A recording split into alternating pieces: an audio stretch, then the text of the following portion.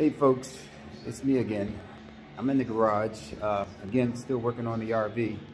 I'm gonna show you what I'm doing. I'm sitting here watching a game, playoff game, doing some work. Had my nephew Marquez over here helping me out.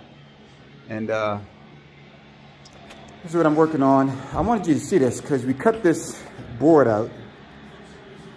And this is where my electrical is gonna go. And this is a plug for the electrical. This is for my heating duct, and this is the panel where the heating wires go. I'm gonna cut all of this out, and I'm gonna staple it around the trim here.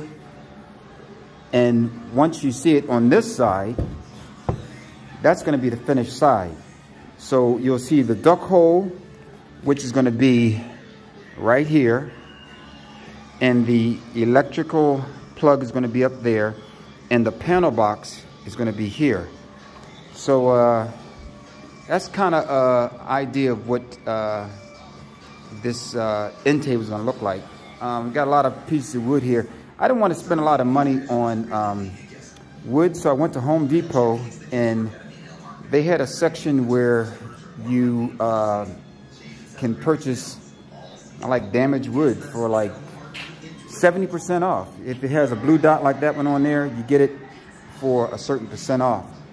So I got, when I tore the sofa bed down, I kept all this material, and that's what I'm gonna use to finish what I'm doing here.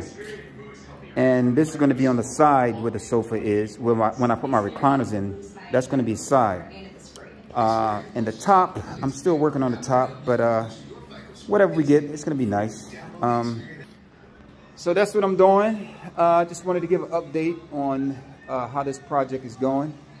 Like I said, I'm in the shop garage. Got my heat going.